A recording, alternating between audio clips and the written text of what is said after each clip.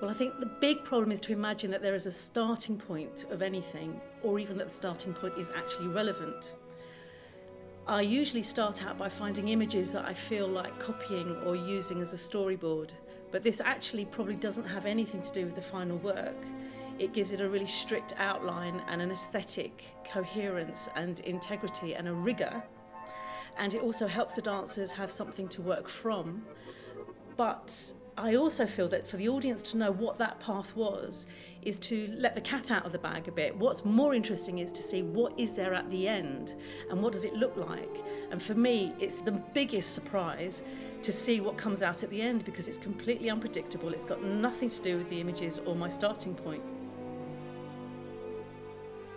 This is quite an unusual piece for a contemporary dance person to embark on.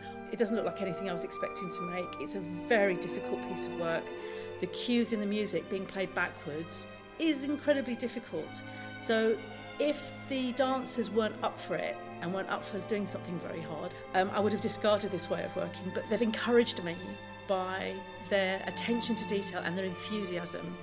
So I think my experience here has been that I've made a really difficult and bonkers piece of work because I've been encouraged to do so by a group of people who are really up for doing something very different, something that didn't look like any other piece of work that they've been in before. So I think that speaks for itself.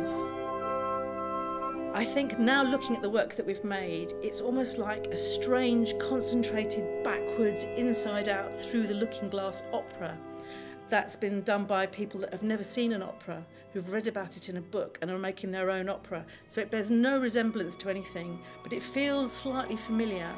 It's episodic and it flows from one thing to another, and there is a coherent aesthetic style. But what is it about is for the audience to get, because I have no idea.